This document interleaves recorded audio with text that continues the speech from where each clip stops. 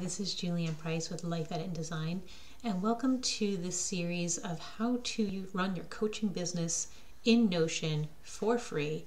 I hope that you really get excited about this series because there's so much you can do with Notion. I think people haven't even begun to scratch the surface of what you can do.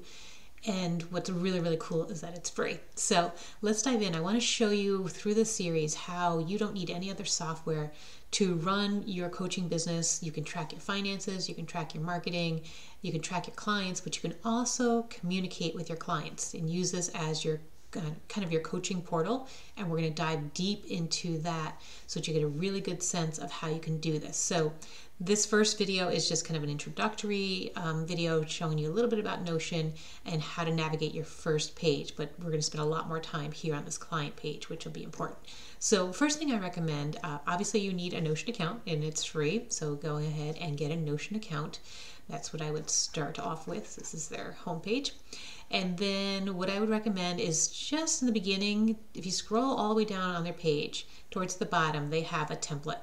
And I would recommend just playing with templates. When you go in, there's a whole bunch of templates you can see. So see all templates, you can see all kinds, and you can just pick anything.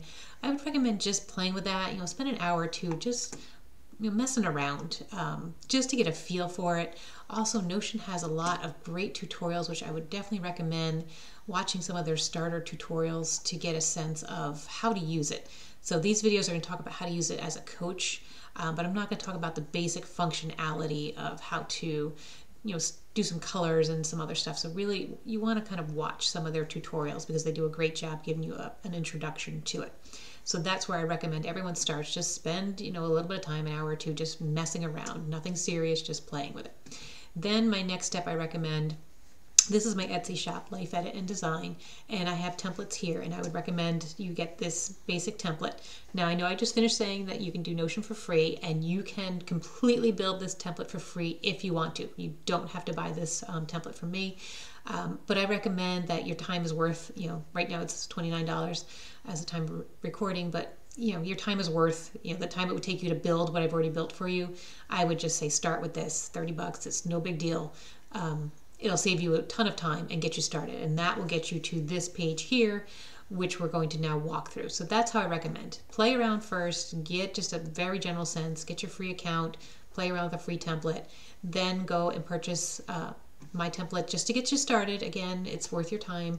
I'm not asking for a whole lot, but I think it'll save you a ton of time to get started. So this is what you'll get when you first get in. There are tutorials. You're going to want to watch those, which will show you how to do everything here, but you want to make sure that you duplicate the database. So when you first get in, you'll see this duplicate button up here. Make sure you duplicate it. That makes it your own copy. So what can you do on this homepage? Very, very basic. And again, you can completely customize it, which is what I love. So first thing you can do is customize this. You can name, this is just a text field. You can name this anything you want, and what you name, whatever you change it here, we'll change it here, we'll change it up here, and we'll change it over in the sidebar for the name.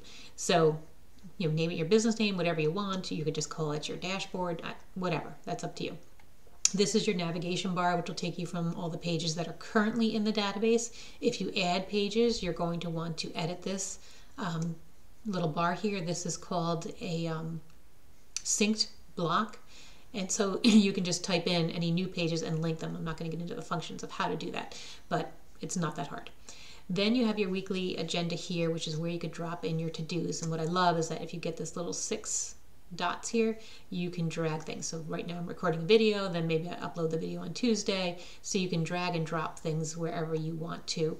And again, the tutorials will show you a little bit more about that. But you can change this. So I recommend when you're using this for your coaching business is that you have your personal and your business little to-dos here. Down here, you have all your appointments, right? Up here can just be your to-dos.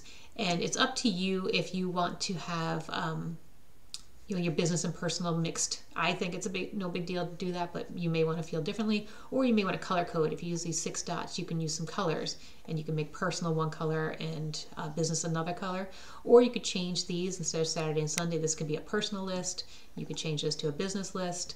That's completely up to you. No, that's not what I wanted.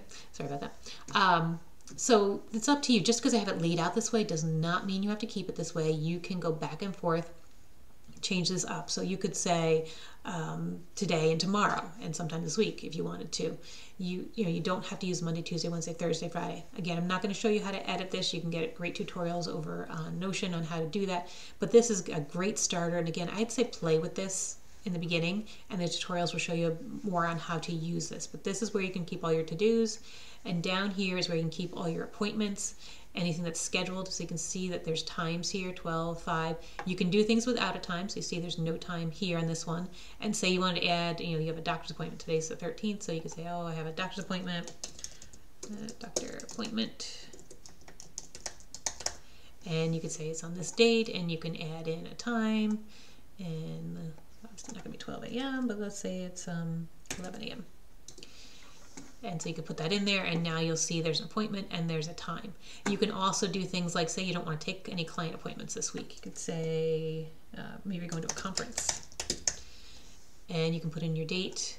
And this time you could put in an end date. So if it's something that takes a few days and you want to say, okay, I can't take any clients through here, you could drop that in. Now you see you have a block here. This isn't going to prevent you from making appointments. This is just telling you for visual reference. So you don't need to use Google Calendar anymore if you don't want to. You can have all your appointments right here. You can see them all on one screen. You can tell these are clients because they have the little client icons, and these are appointments, things like that. So you can come up with your own coding system, completely flexible the way that you use this page. But this gets you out of using Google Calendar. This gets you out of using something like ToDoIst or Trello. So already we've kind of wiped out 2 pieces of software just with using this one free piece of software. So this was just an introductory to that home page, but we're going to spend a lot of time right here on this clients page in the next video. So I'll see you in the next one.